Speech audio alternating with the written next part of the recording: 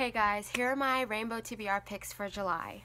For those of you who don't know about the Rainbow TBR challenge that I'm doing, I will leave a link to the original video down in the description box below, and you'll find the link up there as well. But you're basically just picking 6 different books based on the 6 main colors of the rainbow. 1 red, 1 orange, 1 yellow, 1 green, 1 blue, 1 purple. You can read anything you want, any format, as long as it's 150 pages or more. So for my red book, I've chosen Catching Fire by Suzanne Collins, and I actually just finished The Hunger Games a few days ago and I loved it, so I'm happy to be finishing the rest of the series.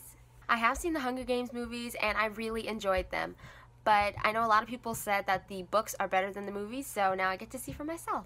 For my orange book, I've chosen The Star-Touched Queen by Roshani Chokshi, and you can see the beautiful orange and pink sunset. When the sun sets, that's seriously my favorite time of day. It's so beautiful. I love sunsets. For my yellow book, I'm going to be reading The Hobbit by J.R.R. Tolkien, and my mom actually read most of the book to my siblings and I a long time ago, like years ago, and she never finished, so I'm happy to finally be finishing the book. I was actually really enjoying what she did read to us. It was really good, and I love the movie, so I know I'm gonna love the book even more, if not just as much. And for my book of green, I've chosen Please Look After Mom by Kyung-Suk Shin, because I figured I might as well throw a contemporary in there somewhere. I actually have a lot of contemporaries on my shelf, and I don't read contemporaries very often.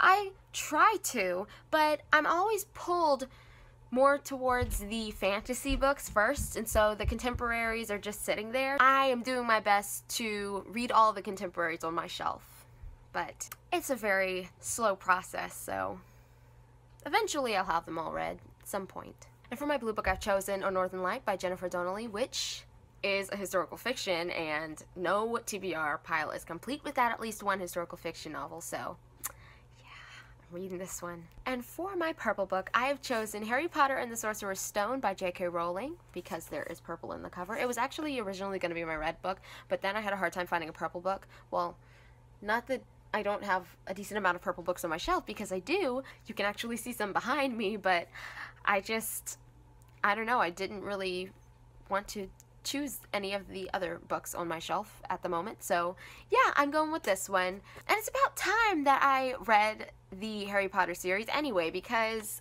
I don't know, it's just everybody talks about Harry Potter and everybody talks about how great it is, and I feel so bad that I've never read the books before, so I'm going to be reading it this month. And I know I'm going to enjoy it because I loved the movies, so yep, I'm finally going to be reading Harry Potter. So yeah, these are the 6 books I'm going to be reading. Well, minus The Hobbit, because I'm going to be listening to the audiobook format. What are you guys going to be reading this month? If you guys are going to be participating in the Rainbow TBR challenge, then please let me know. I would love to know what you guys are reading. You can let me know in the comment section below, or if you have Twitter, you can tweet me a picture of your books.